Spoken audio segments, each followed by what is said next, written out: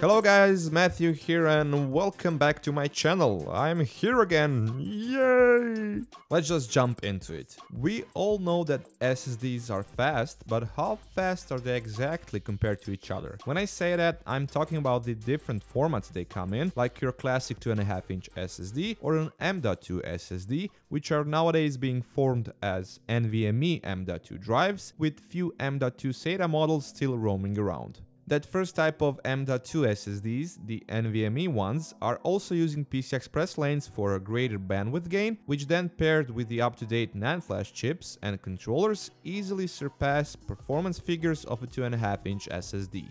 The thing is that even though a 2.5-inch SATA SSD can carry NAND flash which performance could be similar to those seen on M.2 drives, some even use the same chips, the SATA interface still remains the main problem, or to be more precise, its theoretical bandwidth of just 625 megabytes per second. This is why we are transitioning over to the M.2 format, which in combination with the NVMe protocol and use of PCI Express lanes can deliver a throughput of up to 16 gigabytes per second in its for now most common 3.0 revision, and that's with full electrical configuration of X16 lanes. This is basically the only mainstream standard which brings in better bandwidth capabilities in terms of storage, besides the U.2 interface, which also uses PCI Express lanes but has a different physical connector, and which for now didn't attract that much popularity among manufacturers and mainstream users, since the SATA Express interface flopped big time, never actually lived to see a day, except in the form of some ports on Z87, Z97 and even Z170 motherboards. Remember those? Ugh. Unfortunately, the SATA interface is still a go-to choice if you plan to have more than 2 or 3 drives, thus limiting your high-performance options, since there is so much space on the motherboard, or the lack of it, which can be reserved for putting an M.2 slot. I hope we will soon see a more concrete alternative that's equally practical as a SATA interface, although to be honest, the M.2 format as it is doesn't fall behind it, or maybe we will see a greater push for the U.2 standard in the mainstream. Anyways, let's get back on track. The drive which I have today in front of me is Toshiba's new OCZ RC100, which aims to bring in high-end performance of a typical NVMe M.2 SSD to a larger user population with its more affordable price. It's a step in the right direction, one that was expected to happen sooner or later.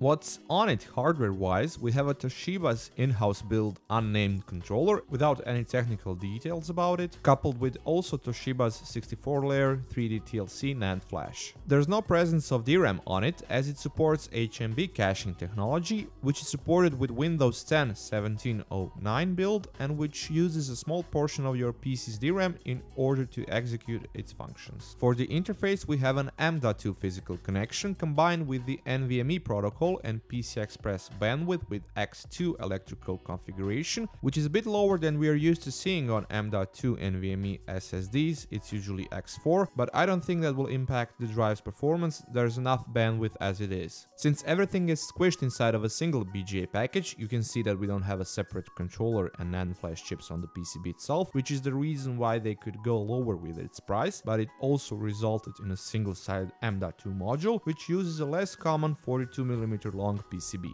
This is overall a really compact form factor and it's going to fit well in a notebook, for example, as an upgrade solution, and in addition to that, it also supports B+M key connection, so it's versatile in terms of supported M.2 slots, but it's also probably the reason why it has a PCI Express X2 electrical configuration. Another restriction which comes from choosing this model and inherently its form factor is its pretty limited maximal storage capacity. Since it's a single-sided M.2 module in question, which is also a shorter 42mm one and not the more usual 80mm one, the RC100 doesn't offer any capacity larger than 480 GB since they cannot physically populate it with more NAND flash chips, while mine here is the 240 GB one. But then again, it's marketed as an entry-level M.2 NVMe SSD, so anything above that probably won't be appealing to users price-wise. That is pretty much it in terms of the more technical side for this model, and beside the 3-year warranty, there's not that much to talk about, but to check out its performance.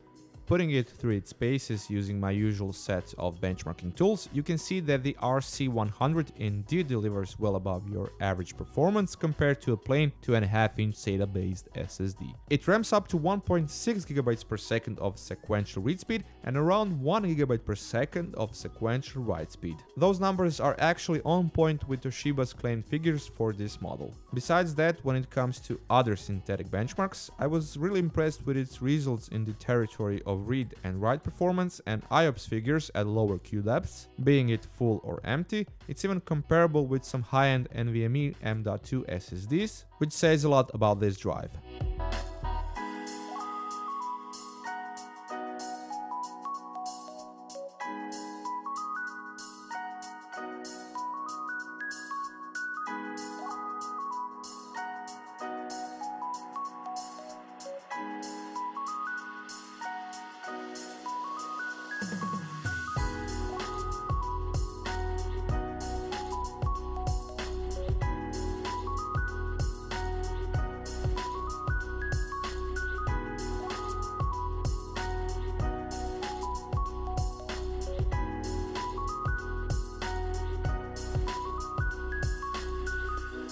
Putting these synthetic tests on the side, since I've just recently did a review of Kingston's new UV500 model, which is your run-of-the-mill budget representative for the 2.5-inch SATA SSDs, I figured why not compare it with Toshiba's OCZ RC100, as it's also in a way a budget representative of its segment, basically one of the first for its kind, that being a more value-oriented NVMe M.2 SSD model. Obviously, the SATA one trails behind in terms of raw performance output due to its interface limitations, but I'm more interested in seeing the difference in real-life day-to-day user experience. So I've put a fresh copy of Windows 10 on the RC100, all nice and tidy, updated everything, filled it up pretty good with games and other software, almost to the top, and I was good to go. Looking at the numbers and stopwatch figures in terms of Windows boot time and loading games, there was little to none difference between the 2.5-inch SATA SSD and this M.2 NVMe SSD. As you can see, it basically boils down to a measuring error. Booting to Windows was in both cases done in around 10 seconds, and measuring loading times of 3 different games resulted in a pretty dead even race, as shown here.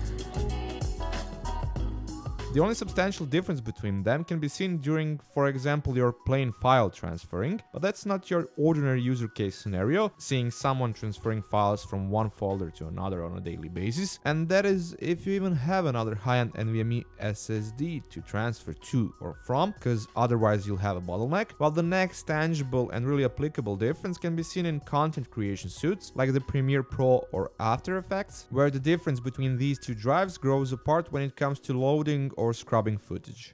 I could say that I've expected a turnout like this one when comparing these two interfaces and formats, since SSDs are pretty straightforward products. They store your data and have a certain level of performance, and that's pretty much it. So with picking up an SSD from a budget, mainstream, or even from the prosumer segment, you'll basically get the same result when we talk about your user experience in a standard PC setup. Except maybe for the difference in the warranty length, or if, for example, some model or brand has a really bad reputation in terms of being reliable, there's hardly a reason to go for a drive that has a price premium on it, even though it brings in better raw performance. Yes, there are some scenarios and users who can benefit from it, but majority of us will be more than happy with a more value-oriented 2.5-inch SATA SSD model, or just one with a greater capacity as opposed to getting a similarly priced higher performing drive. In the end, now that everything is laid out, you can decide what you will get, because you are the one who knows what are your precise needs in terms of how you use your PC. That's it for this time from me. Thank you for watching. Feel free to toss me a thumbs up if you like what you saw. That really helps me a lot. Don't forget to subscribe if you haven't. And if you already are, be sure to press that notification bell down below so you don't miss out on a new video. And until then, catch you later, guys.